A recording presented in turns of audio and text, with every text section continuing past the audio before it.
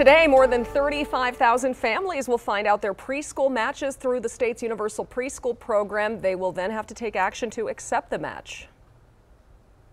Go ahead and contact their provider to fill out the registration that they need to enroll in the actual program.